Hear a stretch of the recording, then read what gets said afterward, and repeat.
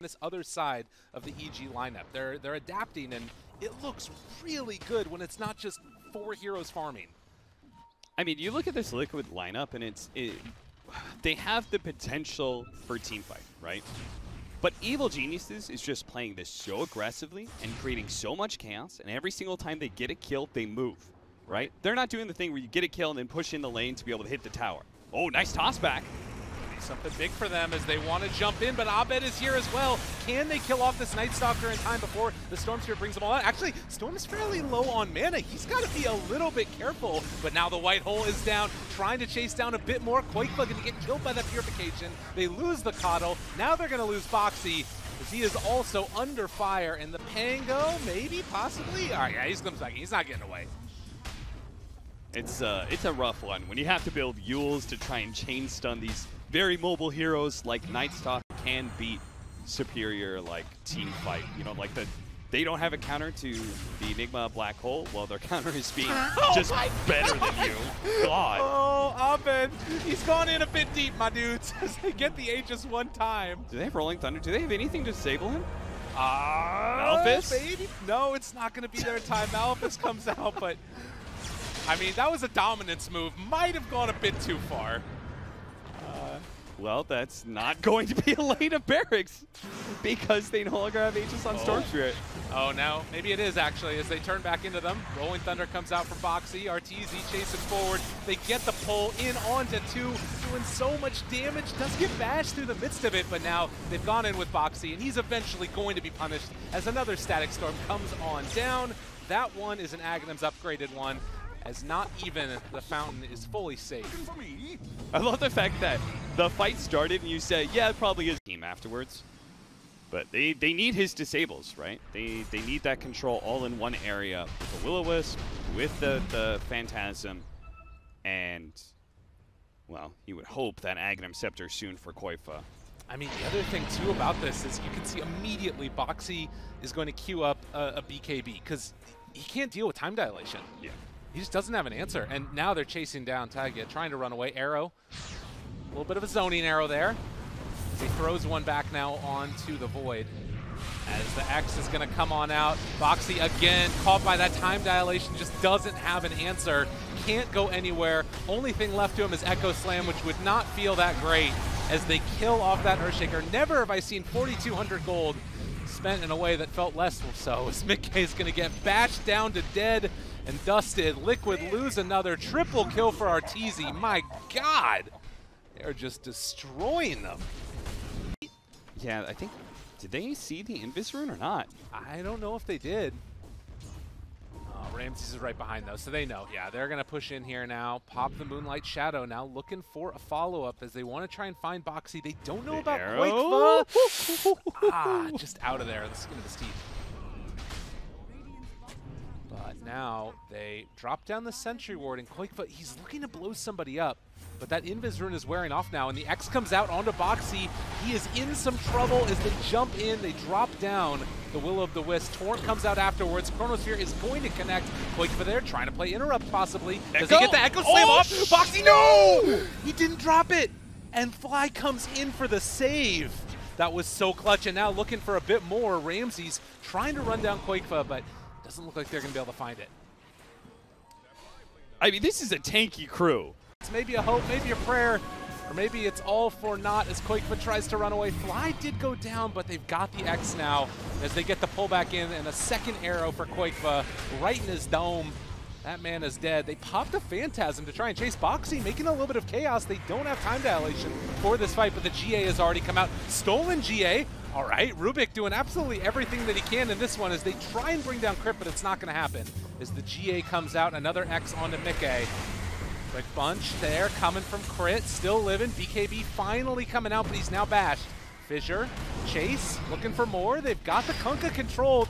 Everything thrown out on them again, but there's going to be the Chronosphere on the backlines. Is it going to be enough to take them all down? BKB chase down, kill off that Rubik, and it was a beautiful chrono coming from Arteezy as they find another one.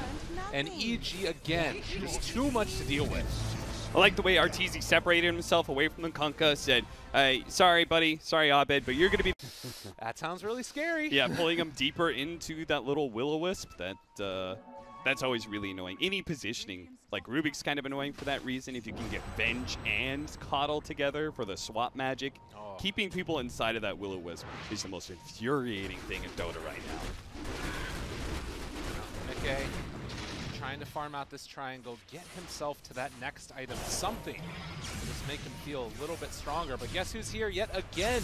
Every time you think you got a safe space, it's not there for you. You'll step your lift up, but the silence is already coming out, and now the Will-O-Wisp, that's going to be Mickey dead.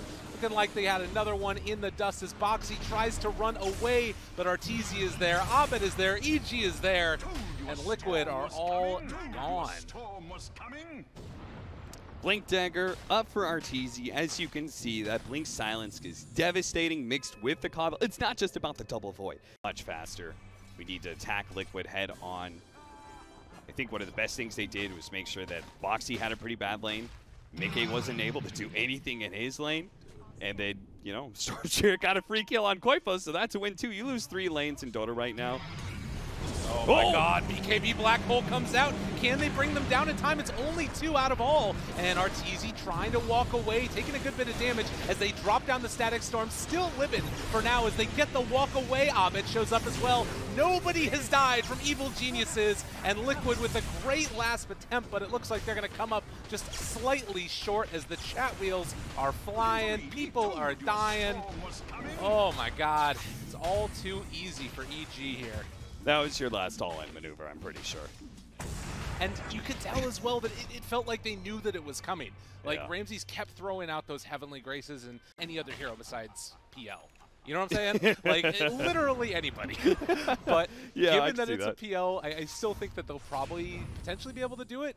It just is like, you know, if they're able to keep it even through these night times, particularly now until 10 minutes, and then, of course, the big one coming around when likely Artur will have the Aghanims. That's going to be the spooky moment. The Enigma certainly enables the Pangos lane quite a bit by being able to have this like presence in. Anticipating the jump from Storm and maybe hoping to get a black hole when he does go in on one of the backline heroes. But right now it's just Ramses that's able to sit behind and keep all fine and dandy. Shiva's guard is going to be coming out in just a second, it looks like, for Storm. Which does mean that he does not have buyback. But it is feeling like even if that happens, the jump in comes, they find the black eye, looking for the black hole. It's pretty good, but there's no follow-up damage. And the BKBs get popped right as the Rolling Thunder comes through. They've got the Will-O-Wisp doing all the damage to Koifa in the world. Taiga's dead. That's no more Enigma. That's GG. Well, that's a 35,000 net worth lead by 32 minutes. And not going for it at all. Yule Scepter build. So that'll definitely help against a lot of these silences. And Coddle, bottom lane, going to get blown up by the combination of the Wave of Terror plus all that physical damage. And then up top as well, they find Koifa not able to get anything off. So a couple kills traded off there. Liquid not feeling quite as good about it as Arteezy gets pulled back in. They've got the Malefice there as well, trying to escape. A Boxy almost there, and they will get the kill.